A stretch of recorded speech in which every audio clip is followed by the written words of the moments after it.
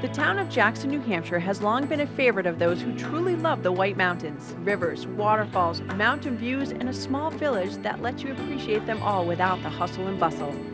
And the center of it all is Yesterday's Restaurant.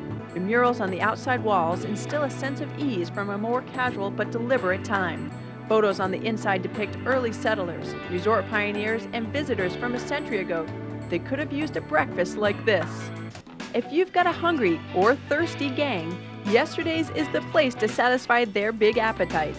They make all their own bread every day.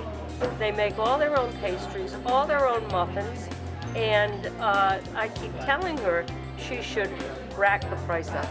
Behind any great restaurant are great people. The staff at Yesterday's looks forward to serving you. Yesterday's is located on Route 16A in Jackson Village.